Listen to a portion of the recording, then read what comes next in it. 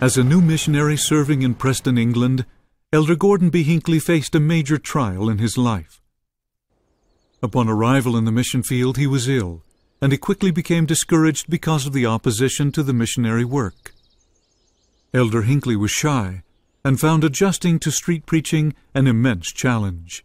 Discouraged by uninterested audiences and indifferent or unkind treatment at doors, Gordon became despondent. When I arrived there, I was not well.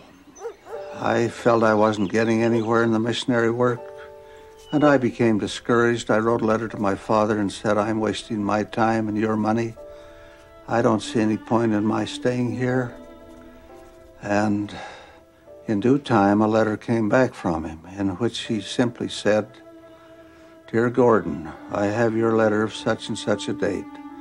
I have only one suggestion. Forget yourself and go to work. With love, your father."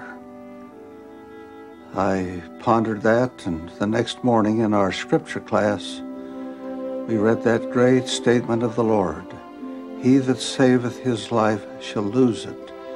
He that loseth his life for my sake and the gospel shall find it." It touched me. That statement, that promise, in conjunction with my father's letter, prompted me to go upstairs in the little bedroom at 15 Wadham Road, Preston, Lancashire, where we lived, and get on my knees and make a covenant with the Lord that I would try to forget myself and go to work. I count that as the day of decision in my life. Everything good that's happened to me since then, I can trace back to the decision I made at that time.